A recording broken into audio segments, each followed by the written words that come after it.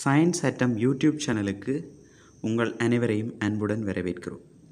Richard ஃபேன்மேன் நானோ தொழில்நுட்பத்துக்கு வித்திட்ட ஒரு விஞ்ஞானி, அதாவது மூலக்கூறுகள் மற்றும் அணுக்களை பயன்படுத்தி பதார்த்தங்களை உருவாக்கலாம் என்று சொன்ன ஒரு விஞ்ஞானி, பௌதிகவியலுக்கான நோபல் பரிசை பெற்றுக்கொண்ட ஒரு விஞ்ஞானி. அது தவிர த கிரேட் எக்ஸ்பிளைனர் என்று சொல்லி அழைக்கப்படுகின்ற ஒரு பேராசிரியர்.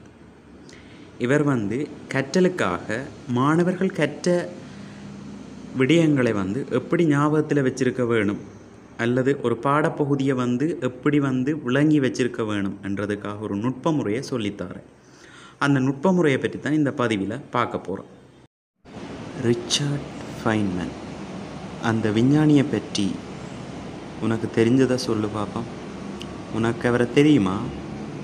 அவர் என்னத்துக்காக முக்கியத்துவம் அடைஞ்சவரெண்டு தெரியுமா உனக்கு? நான் படிச்சிருக்கிறேன் அவரை பற்றி. அணுக்கள் மற்றும் மூலக்கூறுகளை கொண்டு பதார்த்தங்களை உருவாக்கலாம், அதாவது நானோ தொழில்நுட்பத்துக்கு வித்திட்ட விஞ்ஞானிகளில் அவர் ஒருத்தராக இருக்கிறார்.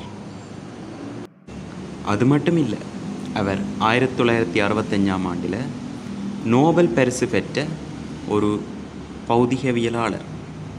அவர் ஒரு பேராசிரியர் கூட. அவரை நாங்கள் கிரேட் எக்ஸ்பிளைனர் என்று சொல்லி மேற்குலக நாடுகள் அவரை சொல்லுது. அது ஏனென்று தெரியுமா? எளிமையான வசனங்களில் எல்லோரும் புரிஞ்சு கொள்ளும்படியாக அவர் விஷயங்களை விளங்கப்படுத்துவார். அதால் தான் கிரேட் எக்ஸ்பிளைனர் என்று சொல்லி அவர் சொல்லப்படுறார். இப்போ படிக்கிற மாணவர்கள் ஒரு விடயத்தை எடுத்தோம்னா அதை படிக்கிறது தொடர்பாக அவர்கள் சில சிக்கல்களை எதிர்கொள்கிறார்கள். அதை படிக்க முடியாமல் கஷ்டப்படினோம். அதையெல்லாம் எப்படி இலகுவாக படிக்கலாமென்றெல்லாம் அவர் சொல்லியிருக்கிறார். அந்த நுட்பம் ஃபெய்ன்மேன் டெக்னிக் என்று சொல்லப்படுது. If you can't explain it simply, you don't understand it well enough. Very good. உன்னால் எளிமையாக விளங்கப்படுத்த முடியாட்டி உனக்கு அந்த விடயம் சரியாக விளங்கலை என்று அர்த்தம். படிக்க சிரமப்படுகின்ற மாணவர்கள் ஒரு விடயத்தை இலகுவாக விளங்கிக் கொள்றதுக்காக அவர் சொன்ன நுட்ப முறை ஃபெய்ன்மேன் டெக்னிக். அதை பற்றி தான் இன்றைய கதைக்கு இருக்கிறோம். ஃபெய்ன்மேன் டெக்னிக்கில் இருக்கிற படிமுறைகள் உனக்கு தெரியுமா? அந்த முறையில் அதே விதத்தில் சொல்லாட்டியும் நான் அந்த படிமுறைகளை எந்த மொழியில் நான் சொல்கிறேன்.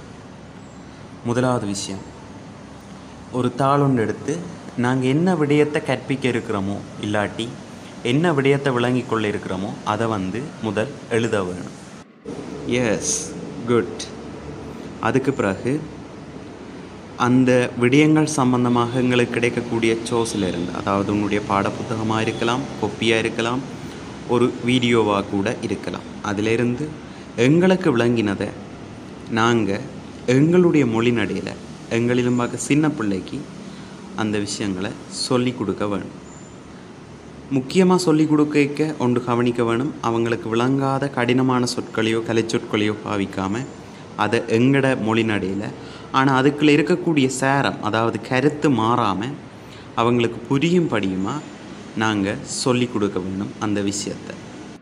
உதாரணமாக ஒளித்தொகுப்புன்ற விடயத்தை சொல்லி கொடுக்குறதாக இருந்தால், சூரிய ஒளிச்சக்தியை பயன்படுத்தி கார்பன் ஆக்சைடு, நீர் ஆகிய மூலப்பொருட்களை கொண்டு பச்சை தாவரங்கள், அதாவது பச்சையமுள்ள தாவரங்களில் குளுக்கோஸ் தொகுக்கப்படுகின்ற செயல்முறை ஒளித்தொகுப்பு. அந்த கருத்து மாறாமல் சின்ன பிள்ளைகளுக்கு விளங்குற விதத்தில் நாங்கள் அதை எளிமையான மொழி நடையில், எங்களுடைய சொந்த மொழி நடையில் சொல்லி கொடுக்க வேணும்.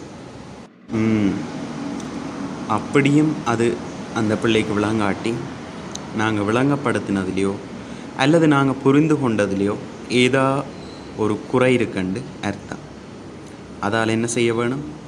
நாங்கள் எந்த மூலத்திலிருந்து அந்த விடயத்தை படித்தோமோ அதை ஒரு திருப்ப படித்து திருப்ப எங்களுடைய சொந்த மொழி நடையில் எப்படி அவனுக்கு சுலபமாக சொல்லி கொடுக்கலாமென்று எழுதி பார்க்க வேணும். அதுக்கு பிறகு இதே முறைகளை கடைப்பிடித்து அவனுக்கு சொல்லி கொடுக்க வேணும். இந்த தடவை அவன் புரிஞ்சு கொண்டானா இருந்தால் எங்களுக்கு காலத்துக்கும் அந்த விஷயம் மறக்காது. அத்தோட நாங்கள் சிறந்த விளங்கப்படுத்துகிற ஒரு ஆளாகவும் இருப்போம்.